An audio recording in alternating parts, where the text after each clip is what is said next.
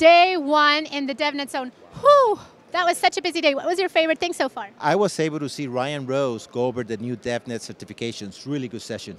Well, I saw Mandy Whaley, and she was talking about automation with some of our partners. It was really great, packed house. And my favorite interview that I did today was the one with Sotidis. He talked about artificial intelligence and machine learning. So where can people find the videos? Well, so much stuff going on that you didn't have a chance to see it. Go to developer.cisco.com/Cisco Live. All of the videos are going to be there, even the lighting talks that we did.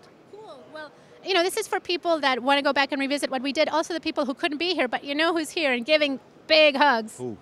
The community guys. Oh, they're here. They're here. Wow. So, you know, it's great to see everyone in person, and we'll do it all again tomorrow. Day 2.